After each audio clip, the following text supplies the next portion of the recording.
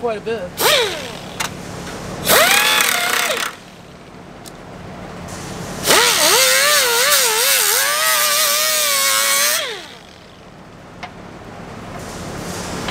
So you, instead of, and there's still rust there. You know, all of that is going to come back.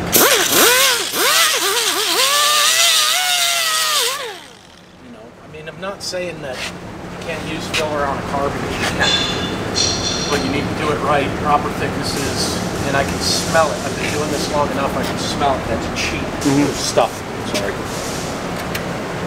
No, there's rust there. Yeah, there's still rust there. You just bonded over it.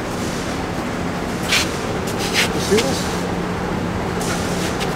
And then look at this. The Bondo isn't even adhered here. Right. Here, let me blow some dust. Watch yourselves. No, wait. Okay. Before you even do that. Okay, Look at this. Yeah. Here. Peeling it off by hand. Look at this. Unbelievable. Yep. And people pay good money to have these cars done. The plastic isn't even stuck to the car. It was too cold. There was dampness on it. There was something, mix was wrong. Any number of things could have caused that, but you just simply can't have that. It just, you know, people love these shoddy workmanship videos. Yeah, I know. So we were here a couple of days ago, and we shot the all of the front end stuff on that 37 Chevy with 38 grill. Yes, I know. Okay. Yeah, I saw the scoldings on that. Right. Yeah. So as we're leaving, he says, "But you got to see this Mustang we got." Oh God, I don't want to see more of this stuff. But you know, like a moth to the flame, I had to come to see this Mustang. Yeah. And you know what? It didn't disappoint. So I have to do a disclaimer before we do anything else. Yeah. Okay. All right. Some of the nicest, hardest working, most talented people I've ever known are body and paint. Right? You're one of them. I try. Okay. Yeah. So that said, right? I'm not down on body and paint guys. I got utmost respect for a good one. But there's a lot of bad ones. There's a lot of bad ones. And the cliche is bodywork hell, or bodywork prison. Yeah. And you see this all the time, where people will take a car, a restoration, or you know, a custom, whatever it happens to be, you know, drop it off over at the body shop, and then it just disappears into the hole. And it's a bottomless pit that the owner just keeps throwing money at, right?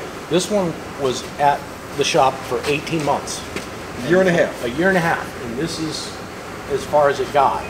And they would call and say, I want to come see the car. Oh, not today, we're painting, we're doing this, we're doing that. They continually put them off. When they went and confronted him at his shop, he does not let anybody in the shop. Okay. Okay. I mean, you can come to my shop if you want to, and it's like I said, the reason why we do these videos is to identify this and show that we don't do this, because now these people that have invested all this money in this car are doing it again. You know, and now, how much money did they have invested? I'm not really sure, but I would estimate probably $20,000 to $25,000 at this point. What are the chances of getting any satisfaction from the guy? Never happened. Tennessee Department of Revenue shut him down because he wasn't paying his taxes. Okay, so even if the Tennessee Department of Revenue didn't shut him down, right? What are the chances of recouping? Well, according to local legend, what he does is takes a deposit, gets a contract, an open-ended contract, no finish date, no potential finish date. Okay. Your car disappears into the shop. You can't see it. I need more money. You get more money. Well, when you don't bring him any money, he files paperwork. A mechanic's lien on your car disappears for the time that it takes for all that paperwork to go through. Then he owns your car. All right. Now we're talking about one shyster here. Yep. One shyster. Yep. But how common is this? To that level, probably not all that common. But shoddy workmanship, bad bodywork, bad paint, just bad everything. Bad everything is insanely common. All right. This is the kind of bodywork that a guy that may or may not speak English goes to the auction and buys a wrecked Honda Accord and welds the front of another one onto it. That's the kind of bodywork this is. It's hacky. When I was towing, when you know the side of the car is going by you as it's going up, you're like, oh my God. Right, you know, sanded scratches. And, that's all my body work looks that way. But it's a different world. This is what we do is different. Right. You know. All right. So it's a smorgasbord of like, what the hell were they thinking? So I want to start with just something mechanical. Go something ahead. jumped out at me right away. They converted the car to power brakes, right? And you see they use two different nuts holding the master on. But this is like a completed thing. This car was ready to drive. They don't fit. They don't thread down. They're cross-threaded in place. And then look, a Mustang Fords is supposed to be painted black under the hood, like GM cars. Chryslers are painted body color under the hood. Well, he painted body color under the hood. Over white. So look at this area right here behind the master cylinder. They didn't even, he painted the car with the booster in place. I mean, how do you send something like this out into the world, right? It didn't even bother to mask off the booster and at least try to get the color behind it. No, just here, shh, done.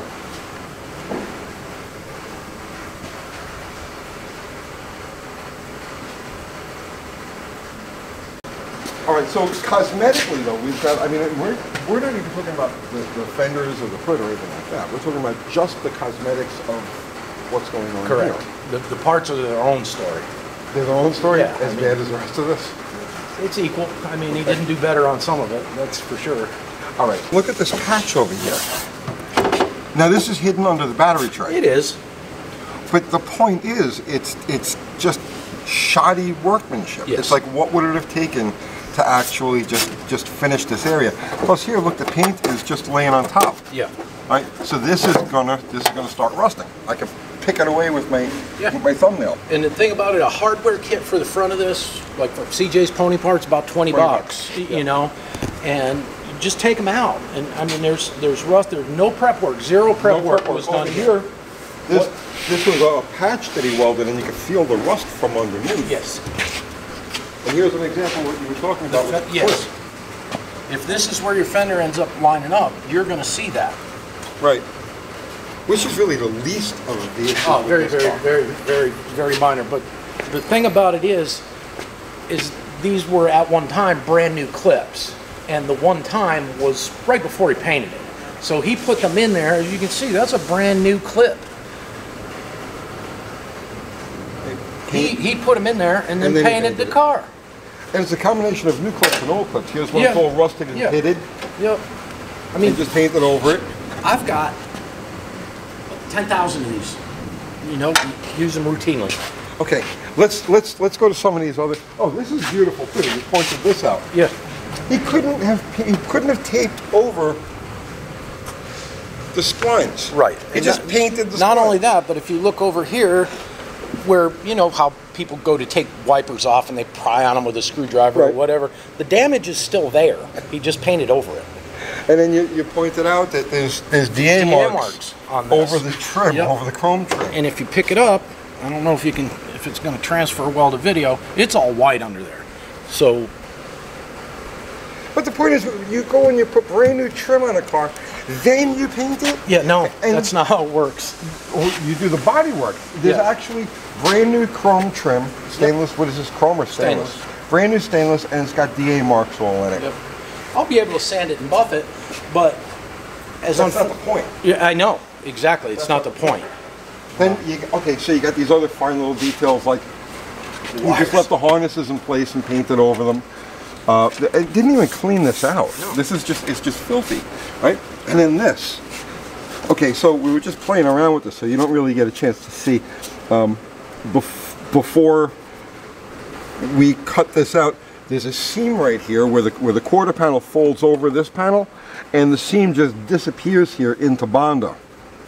And then you can actually, the Bondo didn't adhere. You can actually pluck it out with your thumbnail. So all of this was going to blister and separate. Oh yeah, it was just a matter of time. The only reason it hasn't is because the car's been inside for 18 months. Okay. As soon as it goes outside and collects moisture, that's popping. And point to the fact there that there's still rust there. There's rust. There's rust. There's rust. They just bondoed right over it. You know, the thing is, you get, okay, so you look the car over, it looks okay, you give them a check. A year later, this is bubbling out and no recourse. None. Zero. So, okay, so all of this is, so we got some plastic in there. It's, you know, it's to be expected. It's going to have a little bit. But then look at this. So this is the area that the cap bolts over, right? And he didn't bother finishing any of this. Look at this crevice right here. This is exactly the type of thing that fills with moisture, and it'll start eating away and bubble out. This is a goner. Yeah. In like no time at all. No time at all. All this car has to do is get a couple of cycles of wet and dry, and that's in Tennessee humidity. Forget about it. It's done. Exactly. Just sloppy, shoddy workmanship. Yeah. Look at this weld over here. Just a couple of random tack welds, and nothing's finished. Nothing's. But again, see, he doesn't care because all of that gets hidden under the bumper, it gets hidden under the valance. Exactly correct. And there's a lot of guys out there that know this. They know that there's, you know, the price you give them on a car, okay, I'm cutting this corner, I'm cutting that corner, I'm cutting this corner, because you're not going to see it. Mm-hmm. Somebody's eventually going to see it, and it's going to cause a problem. It's not a if, it's a when. Yeah. It's going to cause a problem. This is a rust bubble waiting to happen. It's a rust bubble waiting to happen. Then here, look. So we're looking at the trunk, right? And I smell gas. And you know, in these cars, the gas tank is actually the trunk floor. There's a heavy smell of gas here. So either there's a rust hole or a drill hole. There's something in this tank. But then look at this bolt right here. He just jammed it in. It doesn't belong here, right? He just jammed it in. It's not even tightened down. Why? It doesn't make sense. And under here, now, Dynamat, most car restorers or car guys or whatever know what Dynamat's for. Mm-hmm. You don't just take a random sheet and throw it in there. It's all connected, everything's covered, otherwise it defeats the purpose. Well, the reason why he did it is because he did zero prep. Yeah. Zero prep on the trunk. Just spray bombed it or undercoating or whatever, and he goes, I gotta hide that. Yep. So Dynamat. Unbelievable. Yeah. Unbelievable. Trunk hinges. This is crazy. That's just unacceptable by anybody's standards. I mean, it's just terrible. It's heavy, pitted rust that he didn't even dress it down. He just shot over it. Yep. Yep. This is unbelievable. This guy literally, he belongs in prison. Yeah. This is just pure thievery. This isn't incompetence or shoddy workmanship. This is literally just taking somebody for a ride. Some of this is deliberate. That's unbelievable. Look at how much. Here we dug into this real quick. You've got over a 1/4 inch of Bondo right here, and these lines aren't even either. It's just dulled out. There's no. I spotted this pretty much right away when I saw the car, and we were using a magnet on this. The magnet sticks pretty well to the car everywhere. Here it just fell on the ground. It wouldn't stick. So I knew that this was mud in here. But the thing about it is this cove is all good. It sticks, but this radius here is wrong. Right. He did a good job at making it wrong. It looks good until you realize it's not. And you know, I can't tell if that's a different color filler underneath or if that's actually rust. That's a different color filler. Okay. Yeah. Yeah. But it's you can tell by the color of the filler. It's a gray color. And I know the smell because I've been doing it forever. Mm-hmm. It's inexpensive material, the cheapest you can buy. This shiny part here, you can see. It's a dent. Yeah. That's an out and out dent. Yep. And then all the way down here, if you can catch some glare from the door, those are low spots. It's unbelievable. A shoddy patch job over here, and like nothing is finished. And here, just random welds. And it's like I said, a lot of this stuff does not get seen. Right. But you need to know what you're paying for when you go to get a car. What a lot of people are paying for is for people doing that. They pay good money, and this is what's hidden under the beautiful shiny blue paint of your car.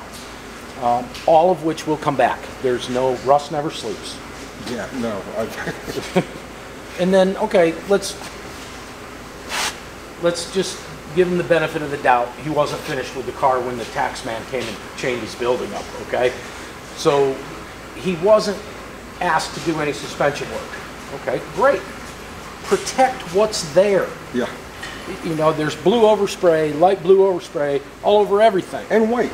And then white. And then here, where he painted the white, there's rust coming through. Right. Well, all up in here, it's already started to rust. Mm-hmm. It's a ticking time bomb. There's no doubt about it. And you know, honestly, in my mind, this is typical. You go to these consignment dealer places. Oh, yeah.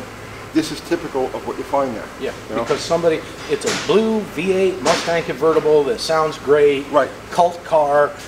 You know, oh my God, I gotta have it. Okay, your 401k or your kids' college money because they're not going. I'm gonna buy a car, and you go and buy this car, and 6 months to a year later, let's say you're out getting a water pump or something like that on the car, and the guy points something out to you. Then you start looking a little closer and start finding all this out. The time is past where you can do anything about that.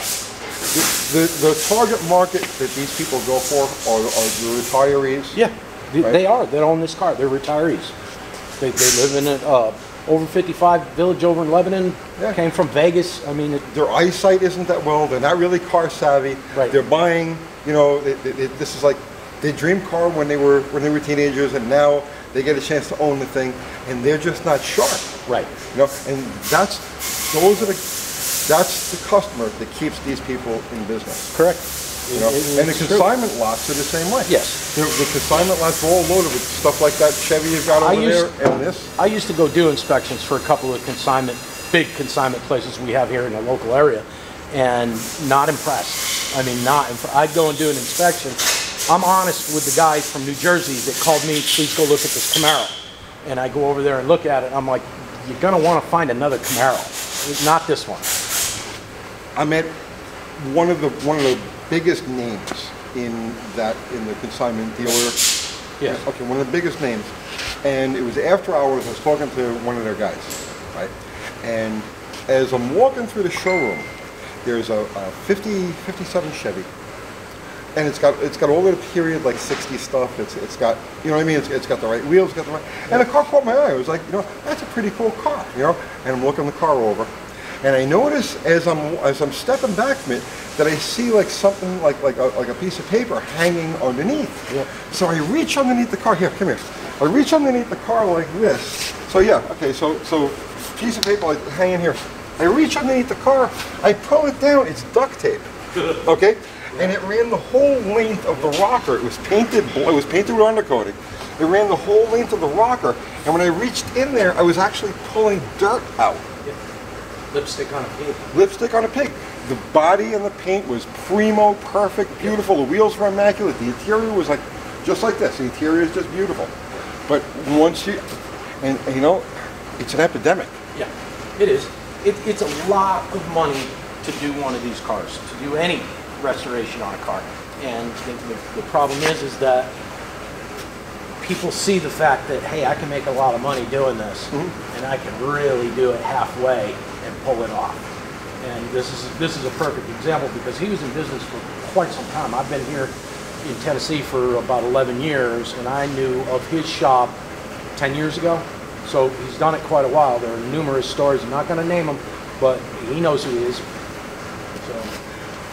It's a shame. And you know, the things that you found on this car are just the surface. That's it. Because you haven't actually gotten into disassembling. And that's God only knows what you're going to find under the seats. When Fred and Becky came down here and told me about the car, I could tell that they were a little upset with how things had gone so far with their car. Right.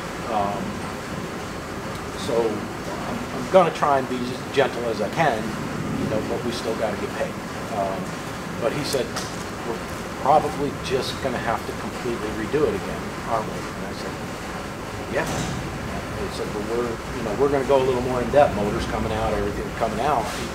It's because now, you put a shiny paint job on it, and you got the blue overspray springs. These brand new aluminum headers, they have overspray all over them. Yep. Unbelievable. Just shoddy from one end to the other. Yeah, and it's deliberate. This is a deliberate thing. I can see people making mistakes doing body work. I do it myself. Makes mistakes. Everybody makes but mistakes. I go back and fix it. And I honed my skills over the years to just not make that mistake again. I know you can't paint a car with an engine in it. See, I work to the end of my skill level, right? Which is terrible. Yeah. I mean, it's amateur at best. But I don't do it for people. Right. You know what I mean? I do it for myself. You do it for yourself. And it's like I know where the flaws are. I know what I'm going to have to redo because you know what I mean? Yes. But when you represent yourself as somebody who knows what they're doing and you take their cash, this is criminal. It's illegal. I mean, it's just, and I have to sleep at night. Okay, so what I do, and again, one of the reasons for these videos is to show people not only what they got, but what I'm going to do to fix it. Right. And you can see every aspect of what I'm doing versus calling the shop and them telling you, no, you can't come down here, you can't see your car right now. Really? So people can follow the progress on this on Bennett's Hot Rod Garage and Classic Restoration. On YouTube, yes. Right? Yes. Give them a like and a sub and ring the bell and all the other stuff. All this stuff. And you're going to start doing a bunch of quickly how-tos, right? Yes. Yep. In fact, when you came in, I was doing that heater box for the 74 Roadrunner. Okay. We're going to film taking that apart and what it takes to rebuild one of those and make it work nice. So things like that. So. Excellent. All right, Chuck. Let me know if you find anything else. Oh, I will. Every place I look is just shiny. Well, we were looking at it this morning and it just snowballed. How's this? How's this? Look at this.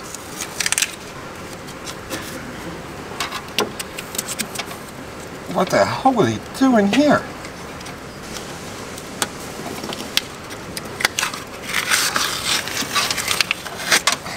How's that? Yeah. Maybe he was going for a fancy blue and white two-tone. Racing stripes on the frame rail. Seriously, you can't make this up. No, you can't. You can't. And granted, I mean, I'll even give a criminal the benefit of the doubt. He may or may not have been done with this car when they came and got it. You know what I mean? So he may have, but the parts that are painted and cleared, he's done there. He was certainly done with all of this mud right here, and he was certainly done with his dent is. I'm out of here. All right. See you tomorrow. Okay. Bye. Thanks.